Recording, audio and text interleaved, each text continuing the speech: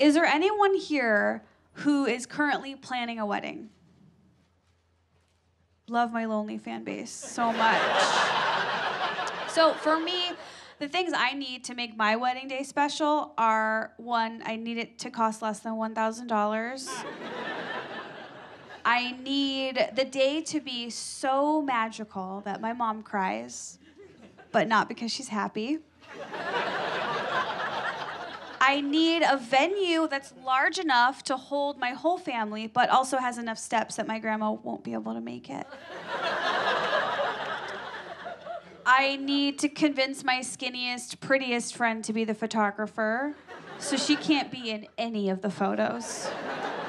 And most importantly, I need my wedding to take place on my fiance's birthday.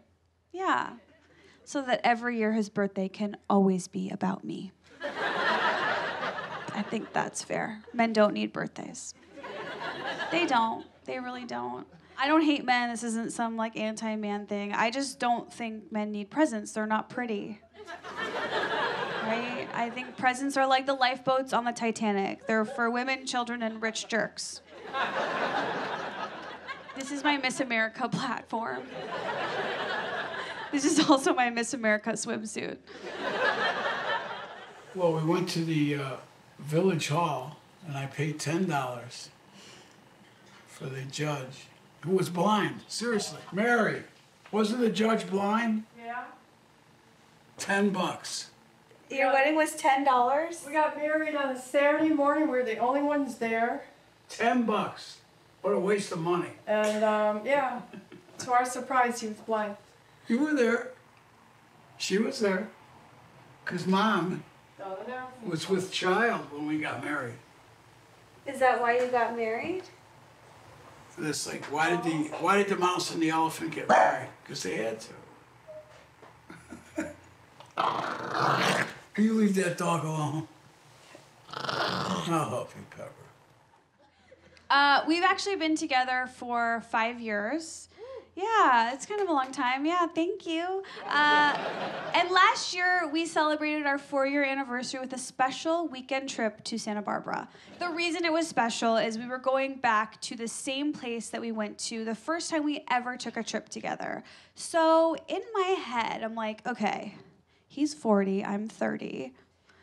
Nostalgic weekend, 4-year anniversary. What's about to happen? Propose, yes, thank you, I'm not crazy. So I am in the best mood ever, right? Because I'm about to own half this person's stuff.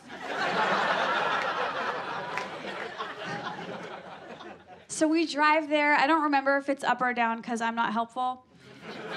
We stop at a gas station. I buy 4 bags of Doritos because everything is half off to me now. And once we arrive, I'm like, this is a really big weekend, so I'm gonna be sexy, which for me just means be clean, so I took a bath. So I get in the tub right away, and he walks in, and he kneels down over the tub. So he goes, hey, I just want you to know that I'm not proposing to you this weekend.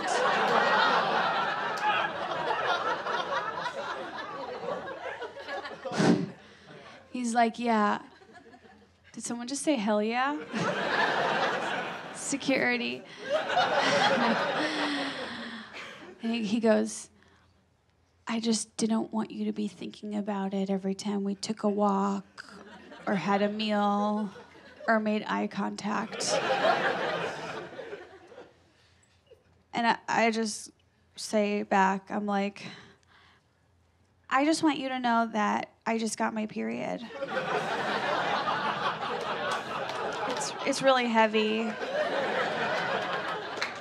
He's like, how heavy? I'm like, have you seen Kill Bill Part 2?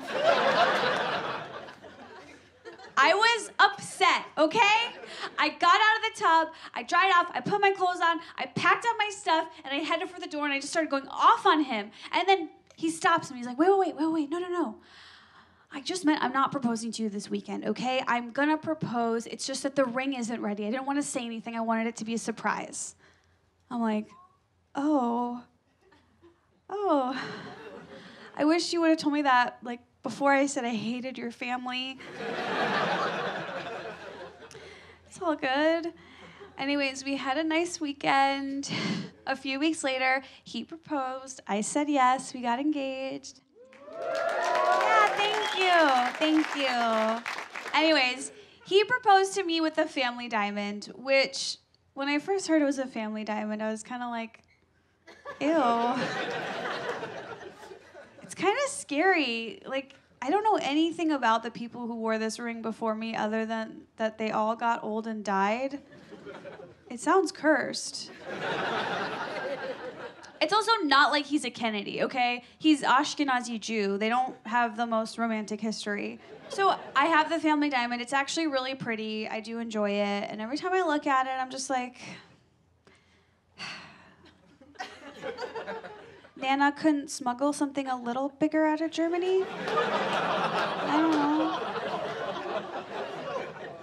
I'm half Jewish, half regular. Relax.